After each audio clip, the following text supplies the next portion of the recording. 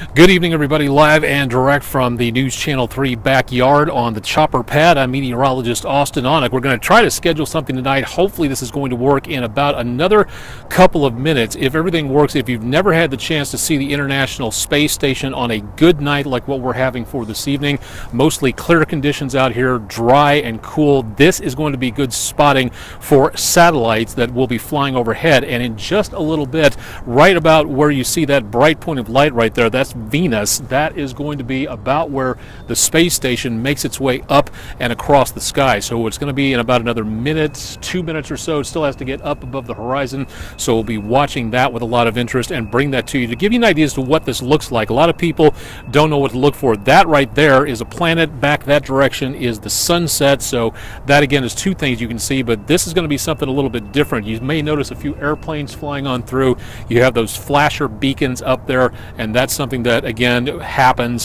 when you see an airplane shooting across the sky. That is a meteor. This is going to be something a little bit different. We'll show you that in just a little bit. Again, for tonight, you can see the space station twice. The first one coming up in just a few seconds as it rises above the glare of sunset in the horizon. The second one will be on the next orbit, very close to the southwest horizon. It's going to be visible around 7:17 and only for around a minute or so, if that. Then it'll fade very quickly because the sunlight is in the wrong position, and it'll be very difficult to spot after that. So something to think about there. Now tomorrow morning, a couple of good viewing opportunities coming up. On the 1st of December, early in the morning, you can see the Chinese space station, the currently occupied one. Chinese space station Tiangong 2 will be making an appearance, but it may be a little hard to see kind of down toward the horizon by just a little bit. So being able to look at that might be a little bit difficult to be able to spot that with the sunlight coming up.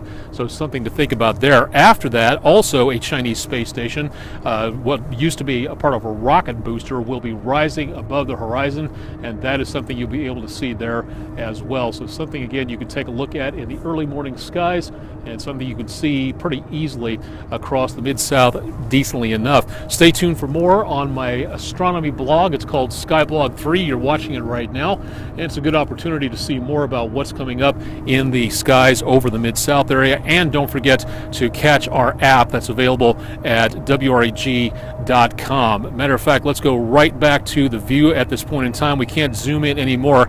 That's Venus, and that right there is the space station rising up above the horizon and the glare of the light of sunset. So this is what it looks like. It's just a steady moving point of light heading up and through the sky. It's not going to shoot across the sky like a shooting star. It goes again very much on the slow side, but you can see this very easily on nights like this when it is very much again on the bright side out there tonight. This is super bright for the space station. The sunset that you see here and the solar panels of the International Space Station are in the right position to be able to see the reflection off those solar panels acting like giant mirrors. So you're going to see it traversing the sky.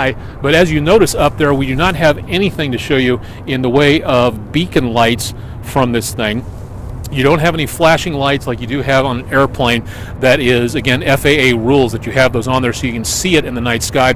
And as you notice, you can track this pretty easily. It's going across the sky very steadily, but it's not rocketing across the sky like a piece of space debris or a meteor. So this is something that you will be able to take a look at.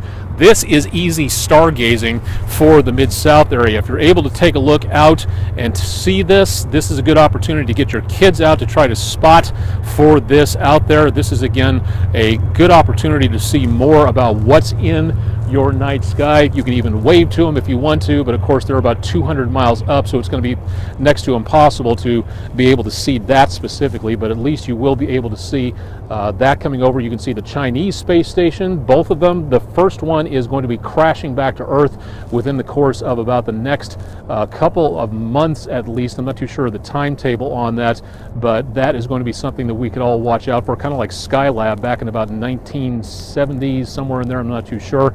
But this again, very nice to behold, very easy to spot, something that you can see very easily in the night sky. If you've not seen this, it's now going basically over the roof of the sky pretty much. It's almost directly overhead, right over Memphis almost, and it's going to be moving on down toward the northeastern horizon, and it's going to be fading within about the course of the next couple of minutes. Going to rotate the camera around here so we can see it a little bit better, but as of right now my camera hold is not working. Let me see if I can get this to stay right there so we can kind of track this a little bit easier. If you've never done this before, again, this is not any super scientific secret.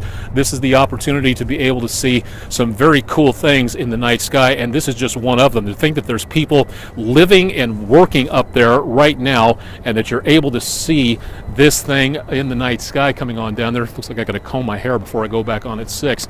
But again, what you're looking at right there, that's the International Space Station as it passes over the Mid-South. And something that is very easy to spot as you head into the night sky, usually around sunrise or sunset. That's going to be one of the best times to be able to see this. And this is a great way to get your kids, your family involved in things like astronomy. And we're going to keep this on here for just a couple more seconds. We've tracked it from the rise. It's gone through its zenith at the peak of the sky, and it's going to be heading back on down. It's going to be fading relatively soon, but just look how brilliant this is. This is about as bright as Venus.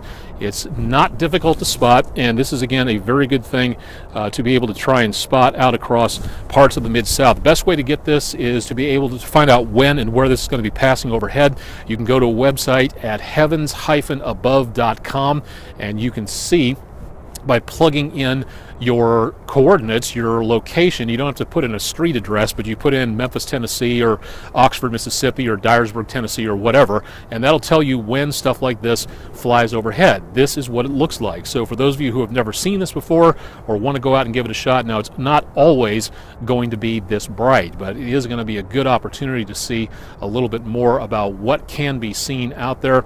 And coming up in just a few minutes, matter of fact, right about now, it's starting to get a little bit dimmer, and it'll be fading here away in just a bit right over the downtown area. So there it goes, and that's it. So again, that's something that you can do outside very easily when it comes to things like astronomy. It's not that difficult, and it's a good way to get your kids out from away from the computer screen, and a good opportunity to learn more about that. Follow the International Space Station on Twitter, European Space Agency. You can follow more about NASA and all their development agencies that help us study our planet and learn more about the environment and about other planets and other atmospheres in the solar system. It's all about science.